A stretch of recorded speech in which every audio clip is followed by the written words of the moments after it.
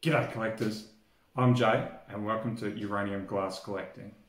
Well, today you'll see that I've got a selection of depression type jugs on the table in front of me, and these are what I want to talk about.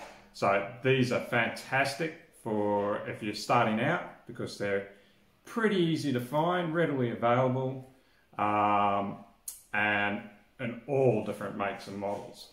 So for the beginners, it's something that you can find on Marketplace or any sort of app that accesses or allows people to move these on. They were back in the 30s, 40s and 50s, readily available, easily made, and lots of them.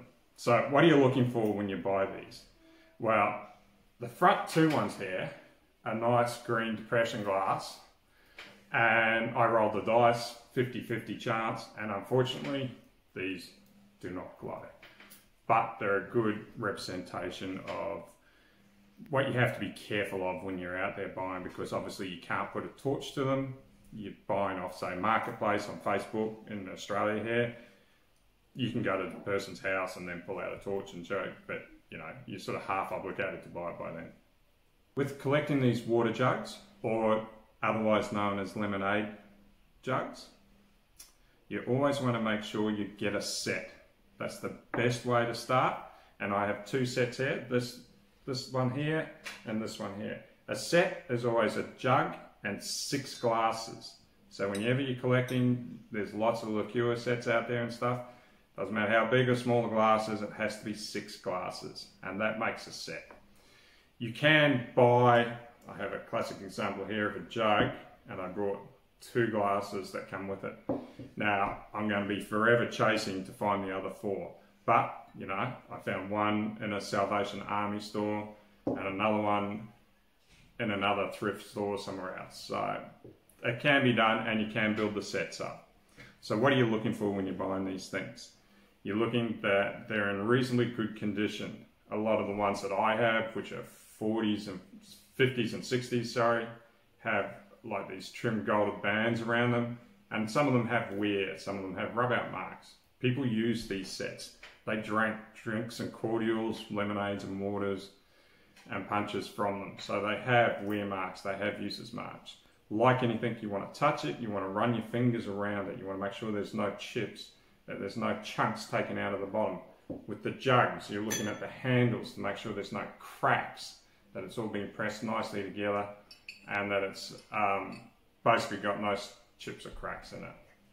They come in a variety of different shapes, colours, range. This one here is probably my most spectacular one. It's been done in a couple of pieces.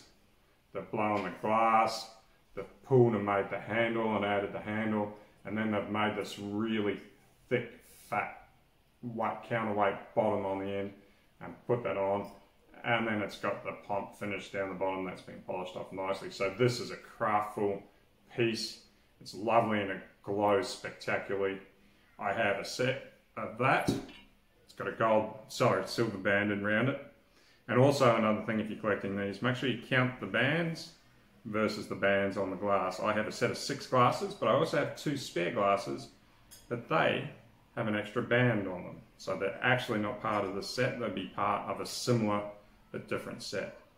The most spectacular one that I have is this one here. Unknown age, possibly 50s, 60s, could be 30s, could be earlier, but all similar sort of genre, so I'm thinking probably 50s. Somebody out there will be able to tell me. Beautifully made, lots of skills go into these, you know. But this one in particular has like a carnival pattern running down the side, and that matches with the glasses that I've got.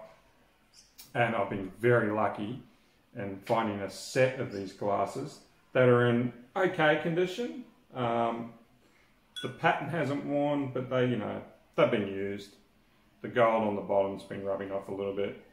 And I also have 4 backup glasses, so that's always good if you're going to on sell or move these on. These are great to sort of buy, as I say, on Marketplace, places like that. And you can roll the dice, because usually you'll find them for anywhere, and I'm talking Australian dollars as always. So this set I paid $35 for. This one I paid $40. This one I paid 25, but this one I paid 55. This one came as a set of 6 and I paid 50.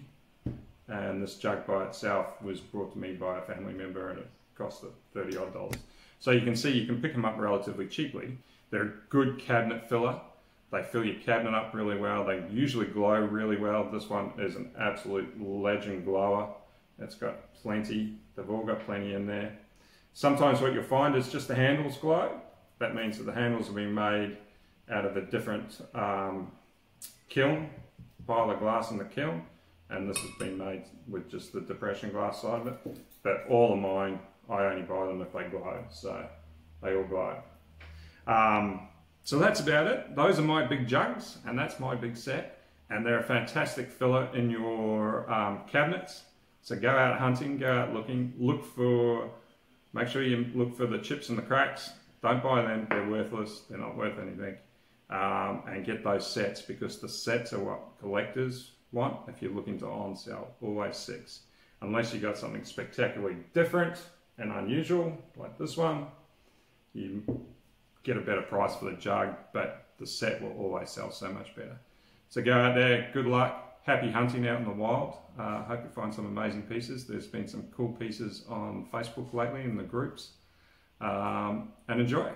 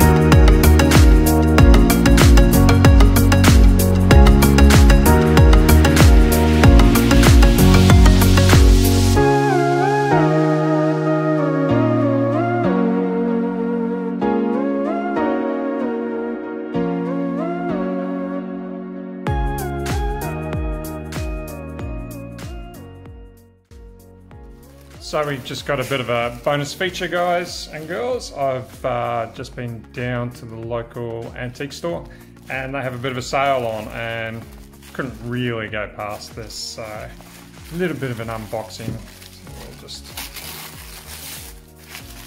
do it. Any guesses? What do you think it looks like? I think most of you will be able to guess what this is, but we shall continue. So this is a little bit different in the sense that most of these are fully uranium or fully depression glass, but I found this was interesting because this one, ta-da, is clear with the matching lines down the side. So this lid was made for this glass. It's perfectly clear, but a beautiful piece of uranium glass. Sorry, hold on, get that off the paper so we can see the glow. It's a beautiful piece of uranium glass sitting on the top. So my torch is going flat, which is not good. So that was a good little buy. No chips, no cracks, no nothing. Original dish and piece, probably, I don't know, 50s, 60s, maybe even 70s. Butter dish, let's have a look, bring it up. Is it going to focus for me? Butter dish, $45. Seems like a lot, doesn't it? Just wait one moment. Next to it was, ta-da, an extra lid. So there would have been 2 of these dishes somewhere in the world at one stage, and of course it is uranium glass as well. It glows better than that, it's just that my torch is dying. And that was a butter dish lid for $10. So we got 45 and 10 is 55. I know what you're thinking, 55 for that? Yeah, it's a bit steep. But the antique store is having a closing down sale, 30%, $38 for everything. I thought that was a fairly good buy. That gives me a piece. That gives me a piece to find. So it'll eventually give me 2 pieces. I might be able to find a lid, a uranium base that fits these lids. If not, I'll be on the lookout for my 1, 2, 3, 4, 5. 1, 2, 3, 4, 5 stripes down the side panel dishes. And another one. Or if I break that, I have a secondary piece. So for $38, very happy little shop and find today. And they didn't know it was uranium glass. They didn't test it. So little bonus, very happy. Hope you found some cool pieces out there on your weekends. All right.